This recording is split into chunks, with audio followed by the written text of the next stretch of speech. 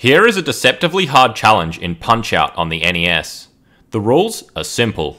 All you need to do is defeat Piston Honda 2, but in a very specific way. When he goes for his special attack at 1 minute in the first round, if you counter it, you are awarded the victory.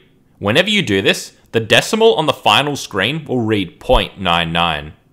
My challenge to you is this. Counter his special attack at 1 minute in round 1, get the win, and have the decimal read .00 on the final blue screen.